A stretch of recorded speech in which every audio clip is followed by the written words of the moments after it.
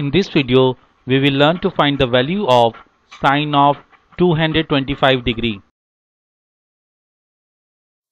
As 225 degree is equal to 270 degree minus 45 degree, so sine of 225 degree is equal to sine of 270 degree minus 45 degree. As we know, the trigonometry identity sine of 270 degree minus x is equal to minus cosine of x. The video explaining how to derive this identity is appearing in the upper right corner. Also, the URL address of the video has been mentioned in the description section. Let us apply the above identity for sine of 225 degree.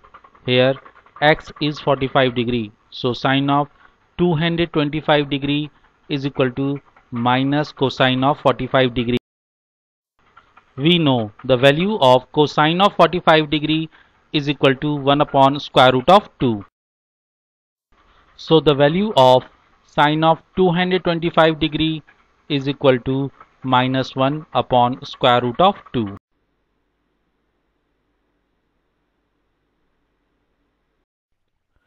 Thanks for watching this video. I hope you liked this video.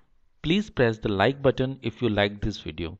To view latest videos, do not forget to press the subscribe button and to click the bell icon for notification of the latest video.